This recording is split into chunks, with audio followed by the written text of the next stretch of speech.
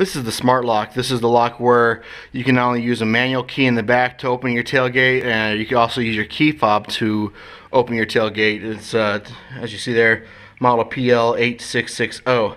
I'm installing it on a 2007 Honda Ridgeline.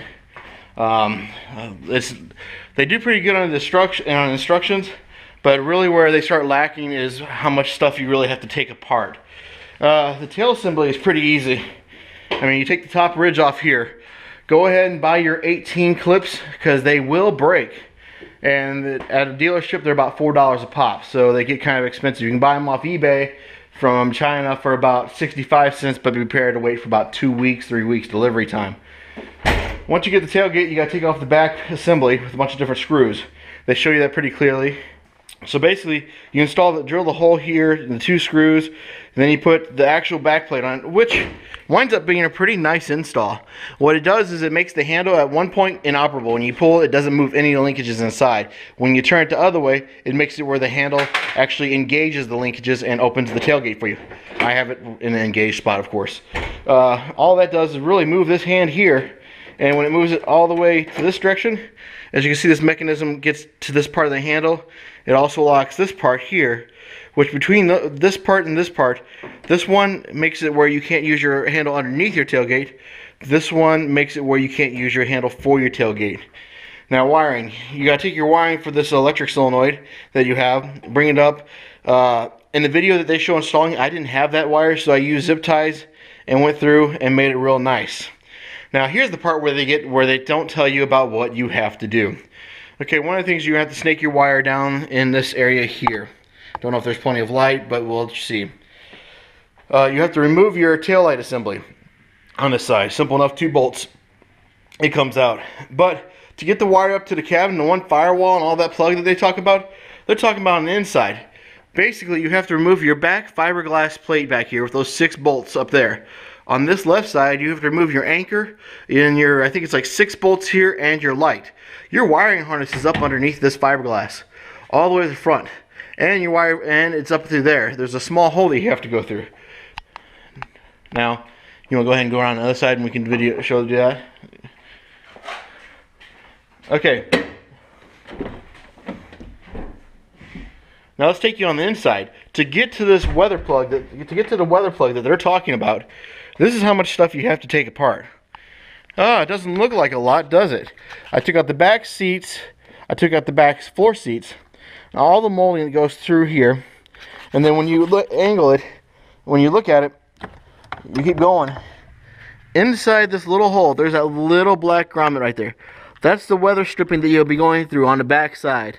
Once you get through there, then you can chase the wiring harness that they keep talking about in those instructions, but don't give you much information about. You can take that and chase that all the way up to your kick panel.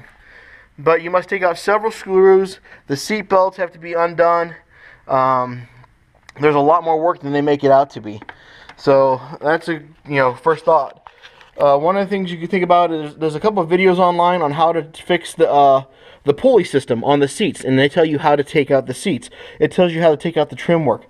Excellent video, some excellent information on there, and that will describe what you need to do to be able to get the seats out so you can actually start accessing. This panel here was a little bit of a pain. There is a hidden screw up in here that's a body clip, real tight, so it's hard to get to. I'll do some more once we get to the back area. Okay, as you can see, I've taken off the 6 bolts and now exposed the back area.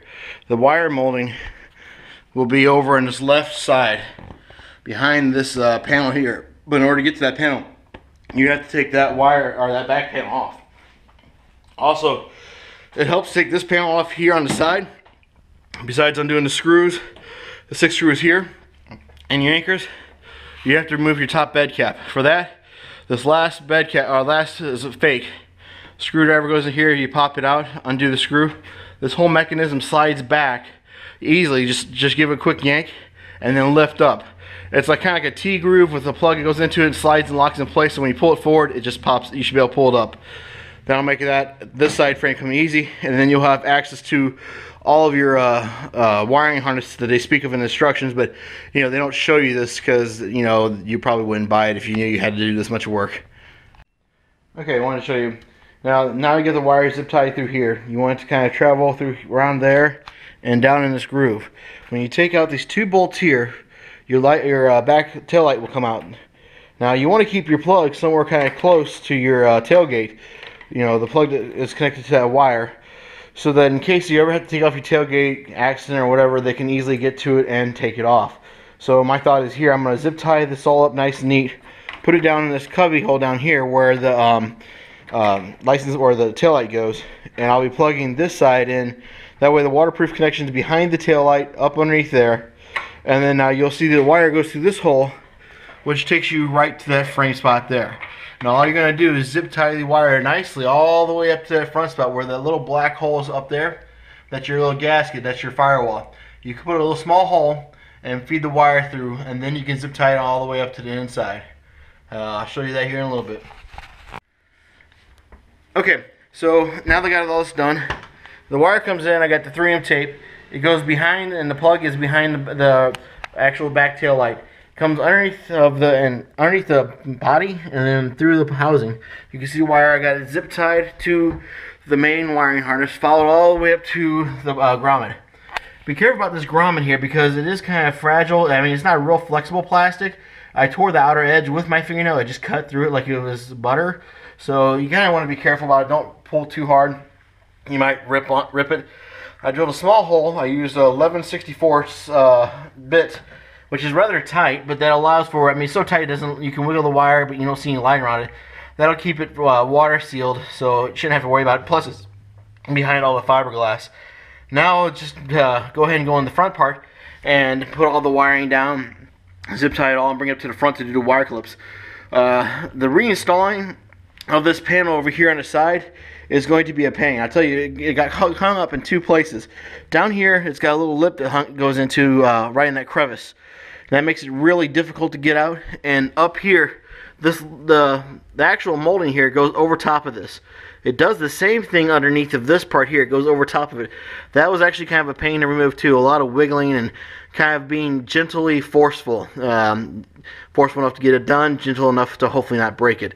So that is a difficult spot. Oh, and as I talked about earlier, on the side rail here, you take the 1 screw off, which comes out here. And all it is got like a T-plug that goes down and pushes 4 locks in place. So all you have to do is push it back, what's that, a 1/2 inch, 3/4 of an inch back, and then just lift it up and it'll, you know, lightly jiggle it and it'll come up. So there you go. Okay, so your wire comes through that grommet back there inside that little hole. Comes out, traces down. Now you follow the harness here so you can avoid your seatbelt mechanism. Come down, zip tie through there. Now when it came up to this, I did undo here, but to undo all of this plastic molding, I just tucked it up underneath there. It looked okay. Now to come around the front side, same thing, came back out of the plastic molding. This was kind of a difficult area to actually get the wire to tuck underneath if it's really tight. Bringing along the main wiring harness, came all the way up, and then you can see right here is the yellow with the green stripe, yellow with the black stripe.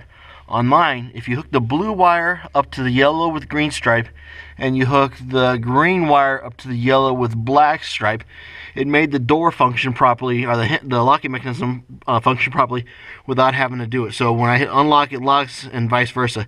Yours may vary, but I got lucky the first time I hooked it up, it was right. I traced the wire, folded the excess up in here, went to the back, and zip tied it up to the top. This is kind of tight right here, so I had to undo some electrical tape. These companies really want to save every bit of copper so you don't throw an extra inch anywhere. So that was kind of hard to get into, but it's done, and I'll show you here how it works. Okay, as you can see, all the stuff's installed, the wiring's all done, and you want to test this, of course, before you ever start buttoning any of this stuff up. But with all the doors shut, my lock button, and then the unlock button, everything functions just like it's supposed to. Functions, so that's how you install it. The hard part now is putting everything back together and making sure you don't break anything. So that's the install. Let's see how it looks like when I get done buttoning everything up.